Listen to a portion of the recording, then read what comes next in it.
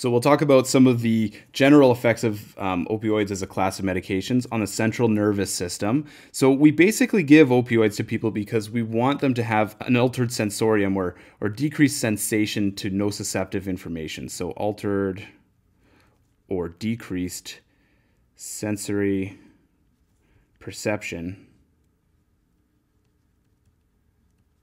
of noxious stimuli.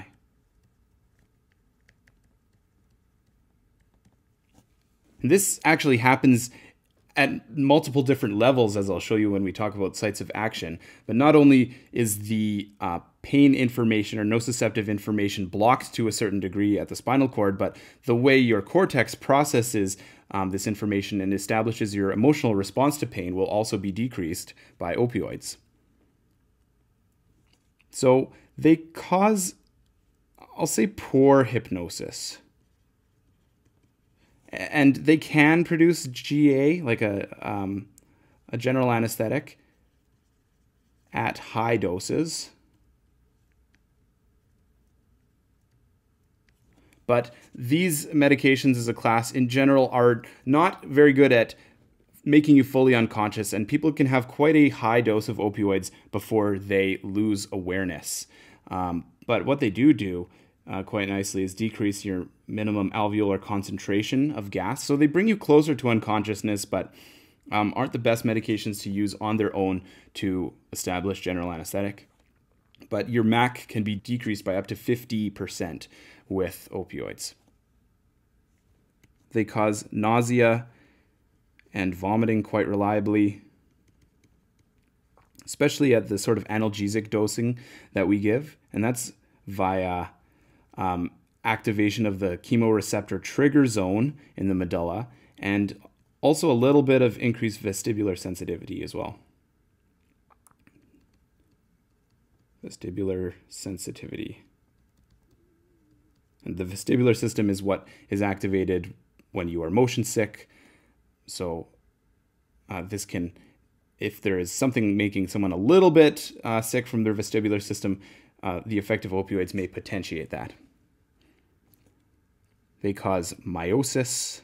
So I'll draw a normal pupil here. And then after a big dose of opioids, you'll get pupillary constriction, so pinpoint pupils. And this is actually quite useful in anesthesia, because if we have someone who's under a general anesthetic and we're trying to wake them up, but maybe they have delayed emergence, we can check their pupils to see if someone is over-narcotized. And if someone has pupils that look like this, there's a good chance that they have too much opioid on board, and perhaps that is the reason why they're not waking up. I should also say that they cause basically decreased sympathetic nervous system activity. And this is in part because of this altered sensory perception of noxious stimuli. So what would usually cause you to have a big sympathetic response no longer does, and then also does dampen the sympathetic outflow itself. Let's jump over to sites of action before talking about resp and cardiovascular, just because I've alluded to a bunch of different areas where the opioids are acting. So let's just go from top to bottom here. First, we said that they can affect the cortex, and this would be them affecting your state of consciousness, and then the way you process pain information and establish an emotional response to that. So I'll just draw an arrow affecting the cortex. Works at the midbrain as well. And specifically this area called the Periaqueductal Gray. And before we talk about this, let's just trace the path that nociceptive information would take getting to the brain. So let's say that this is your tissue level here. And so this is a pain fiber that would carry information. So let's say you have some type of insult to the tissue here. This pain fiber gets activated. The information travels up through the dorsal root ganglion and then reaches the dorsal horn of the spinal cord, where you also have this substantia gelatinosa. And then this pain information would cross over and enter the ventral horn, where it will then ascend up through here, and then up into the thalamus and to the cortex. So now this is the periaqueductal gray. This is an area just around the cerebral aqueduct in the midbrain. And when nociceptive information reaches this area, it can send descending inhibitory pathways down to your dorsal horn in the spinal cord. I should draw maybe an inhibitory arrow here. And there are opioid receptors in this area. So opioids can bind to the cells in the periaqueductal gray and cause descending inhibitory signals to go down to the dorsal horn where nociceptive information enters the spinal cord. And then there will be less relay of this information over to the ventral horn and less going up. So that is the periaqueductal gray. Next we have the brain stem.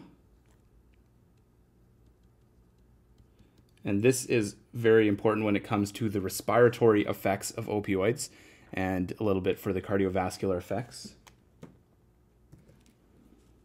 So just up in here, your respiratory drive centers are in your brainstem. So when we have respiratory depression, which we'll talk about from opioids, this is where that's acting.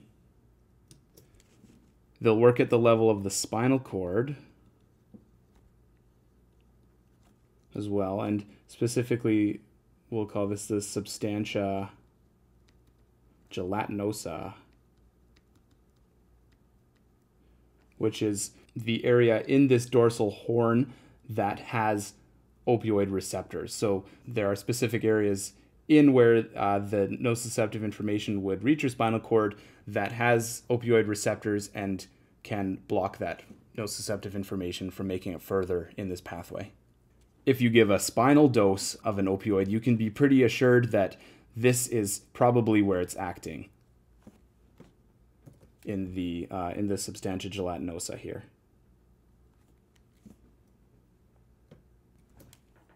Then lastly, they also work peripherally.